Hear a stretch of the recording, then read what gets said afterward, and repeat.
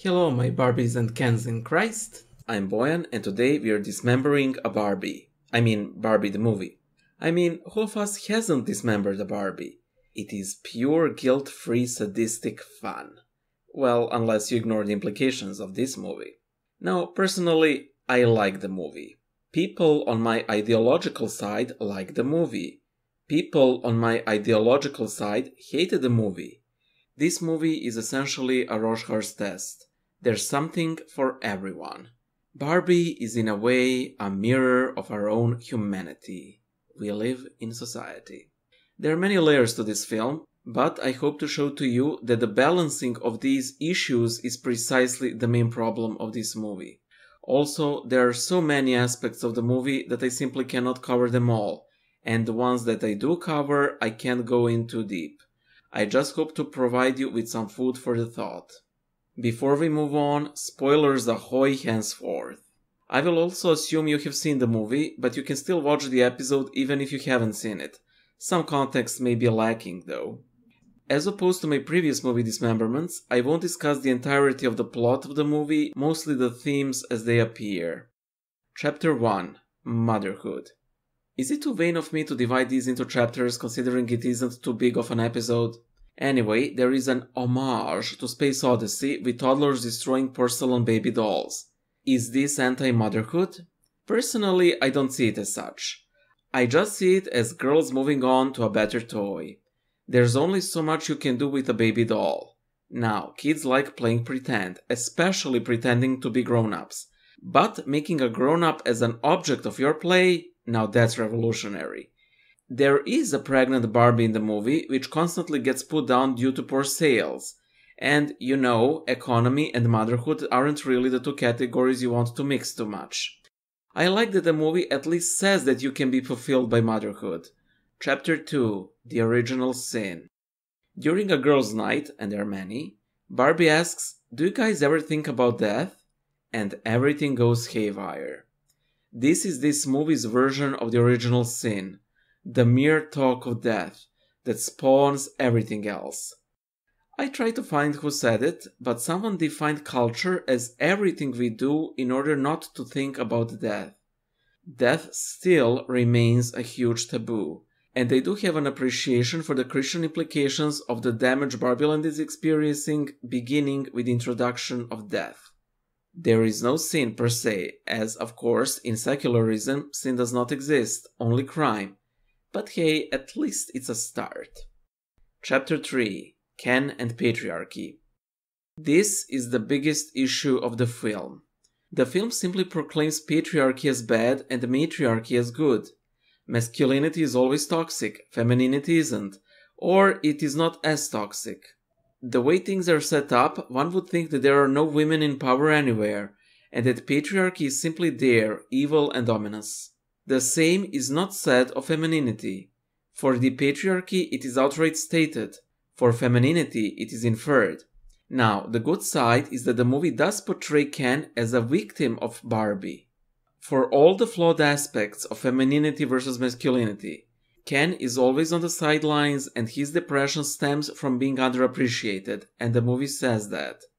The film makes a good point in that Ken should not find his identity just as being Barbie's boyfriend, but to go beyond. Chapter 4.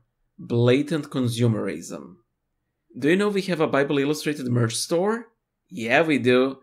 Head off to bibleillustrated.sellfy.store and get your shirts, mugs, and stickers today.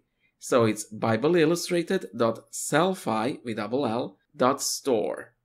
Chapter 5. Toxic Femininity. Audience is made to cheer for Barbies preventing Kens from changing the constitution, but we have no clue what any of these documents, enacted or drafted, actually contain. The very way Barbies prevent the change is extremely toxic, essentially by making this jealousy ring amidst the Kens. Now, there is some self-awareness that femininity can be as toxic as masculinity, when Kens ask Barbies to have at least some seat of power in Barbieland. But ultimately, there is no equality or meritocracy here.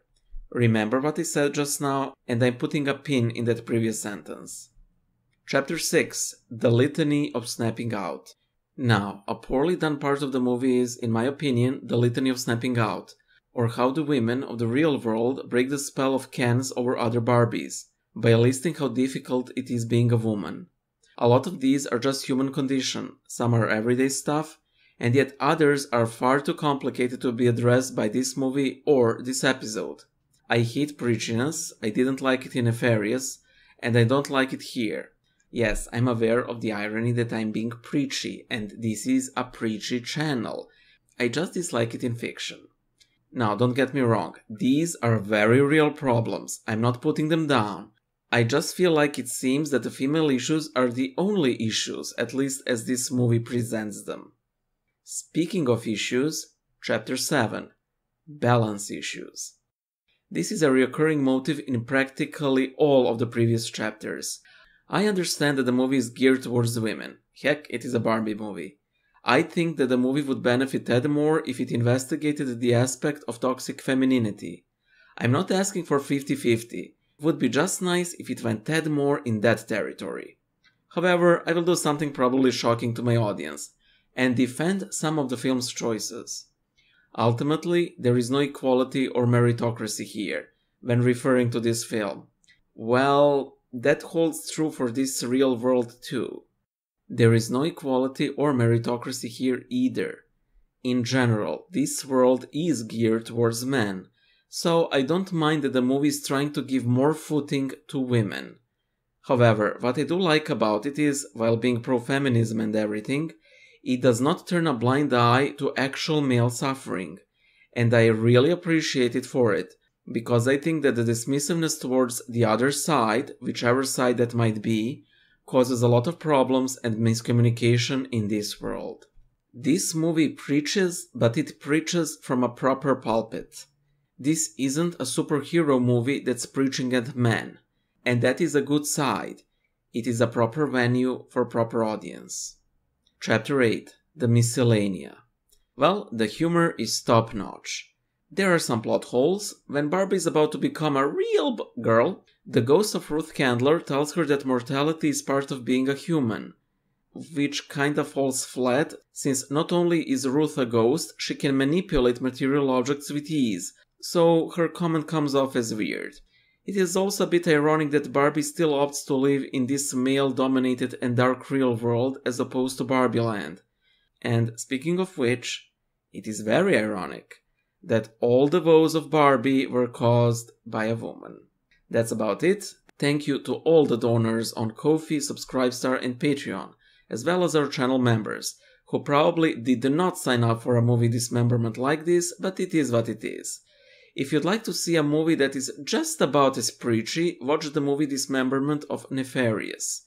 And if you like demonic leeches pretending to be statues, which is the closest thing to Barbie I could find in my repertoire, watch the episode on The Unholy. Bye!